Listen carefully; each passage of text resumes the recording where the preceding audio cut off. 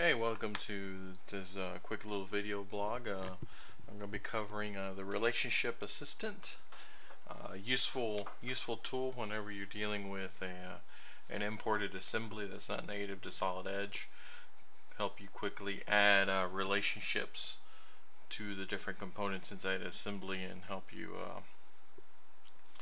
add those in and even strip away the default grounded relationship that's added in. So here what you see on the screen is a typical, well, not really typical, but this is one of the typical training files that you can get inside your training folder or as part of the fundamentals class. It's just a regular ball valve. This is a regular ball valve that was just created. If you look here, I have certain relationships applied to each one of these parts. So this would be a fully defined assembly. I can't click and drag anything off of anything because everything has been constrained. The other thing you might notice is a little check mark. This is just file management stuff telling it this stuff's been, all these parts have been released. So don't worry if you don't have those same icons appearing, but this is typically, you know, a fully done, fully assembled part that you may create, and it's kind of what you're used to on an imported assembly. And what I did was I just saved this assembly out as a parasolid, and I'm just going to go ahead and bring it back into a regular assembly environment. So what you can see here is the new ball valve, and with all imported assemblies, everything automatically gets grounded where it's at. So it's assuming that it was assembled correctly from the other platform. When it brings it in solid, the relationships don't translate over. So what it does is it just locks everything in place by applying this ground relationship to it. And again, these little symbols here, that just means that this design is available as part of the file management system. Down below in the relationships, you can see grounded. You can also tell it's grounded by the little blue diamond next to each one of the parts, signifying it's grounded. And you really can't, if I go into drag, nothing's going to move because as it's grounded, it's fixed. The Relationship Assistant is sitting right up here inside the Assemble toolbar menu ribbon. The little icons above Capture Fit. If it's grayed out on your system, that is because you have Solid Edge Foundation license. The assembly relationship is only available with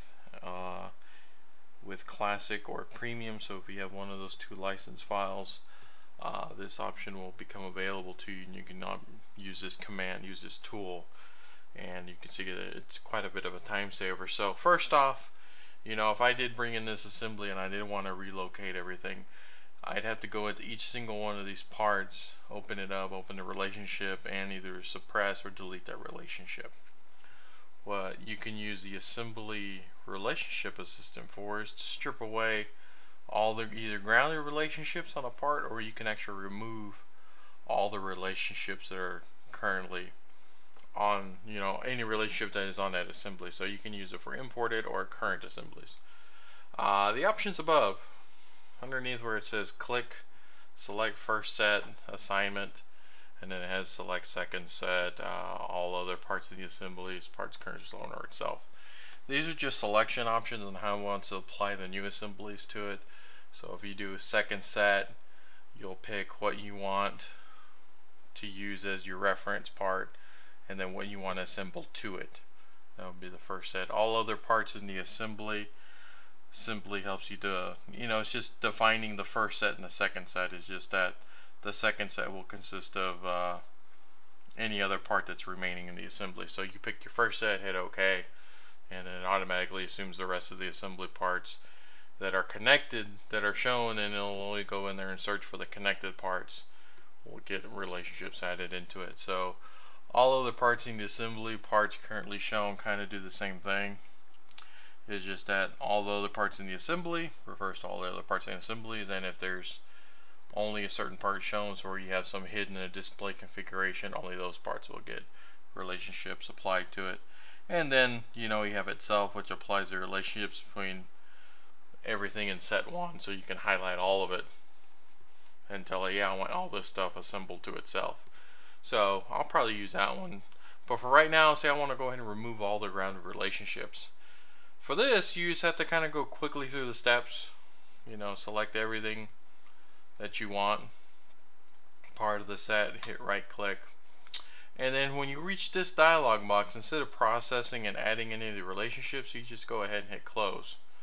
And what that'll do is, if you saw the change over here in my Pathfinder, all the parts are now ungrounded. So next thing you do is just go ahead and cancel out of the command. It'll tell you, hey, you know, you canceled out of it, but it went ahead and deleted all the relationships. For now, that's what I want. Say I want to go ahead and strip this down bare. The only one it really didn't do is this actual subassembly. That's because it's a subassembly within this one, so this one's still technically grounded in.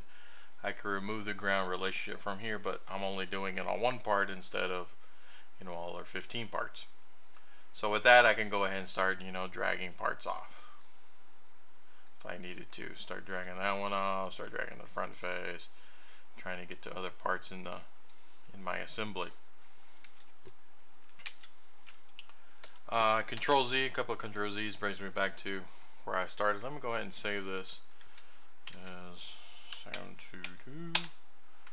And I'm saving it because I can see I've made a change to this actual data set. So you can see there that that bolt hole isn't quite lined up with something. So to save myself some headache, what I'm going to do is I'm going to go ahead and make a quick synchronous change on this face here and relocate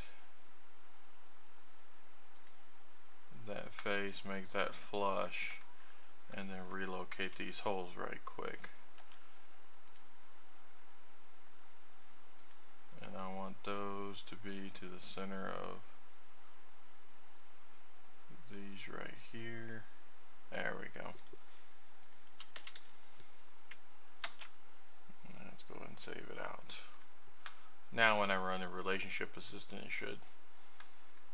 I shouldn't run into any other errors. So let's see, go back over here, go back to my ISO, and I'm going to go ahead and select relationship assistant. Let's go with the top option. Remember, this is going from one to another.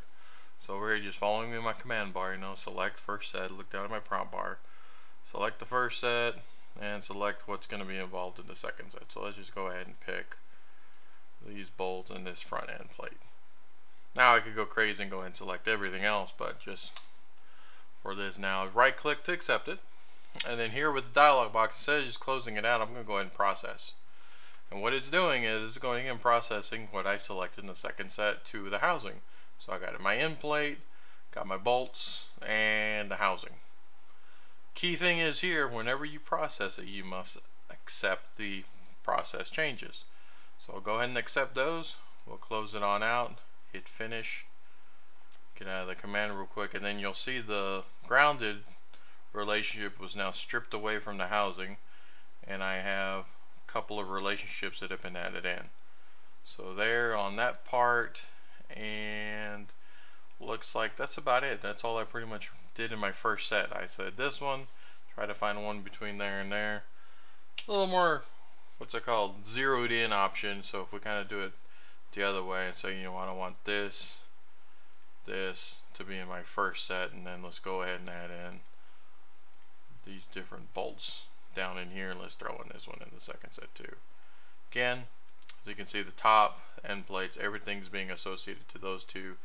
Accept the changes, close it out, then you'll see that the end plate and the housing got stripped of their grounded relationship, but the top part, since it was still part of the second set, it got relationships added in, but it still maintained the ground effect. So with that, let's go ahead and try a different option now. Let's go ahead and just go to let's go down to itself, and let's go ahead and remove all the parts. And this time, everything's going to be part of the second set, the first set. Let's go ahead and throw the handle in there. I mean, we can go ahead and highlight everything. We can exclude the housing if we wanted to. Let's go ahead and process, that way it gets everything in there. And you can see if you scroll down, it's going ahead and adding in all these different types of relationships.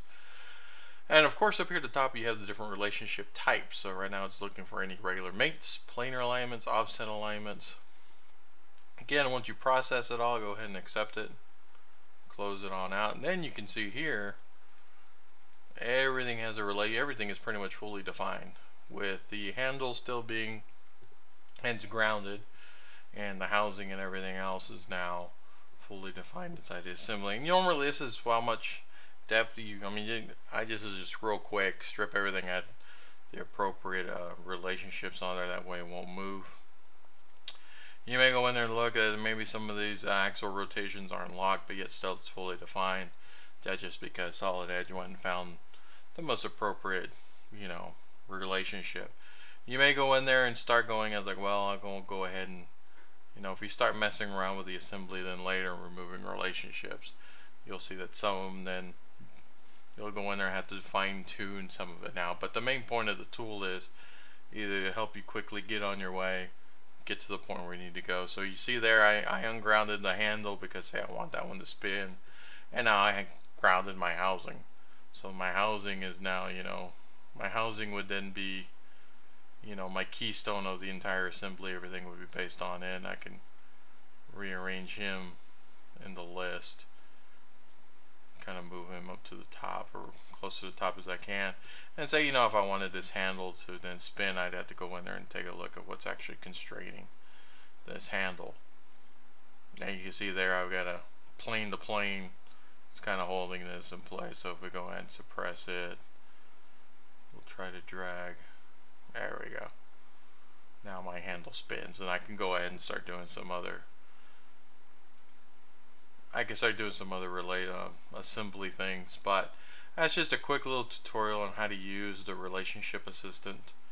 It's a very powerful tool, especially with imported assemblies. One, it'll help you quickly strip away any grounded relationship and rebuild it with most of the mundane, you know, it'll go ahead and rebuild your basic relationships too, as far as even fully defining your assembly. But it goes and saves time. It saves a lot of time, especially if we're having you to go in there and pick and select, delete, and then pick on there through. So if you can see there, I'm gonna have a fully grounded. You know, I went ahead and modified, got the assembly. I can go ahead and save it, start making my assembly parts, family of parts assembly, alternate positions, stuff like that, all from a foreign assembly that was read into Solid Edge. And once you save it, of course, you have all your parts. But thanks for watching this quick little video blog.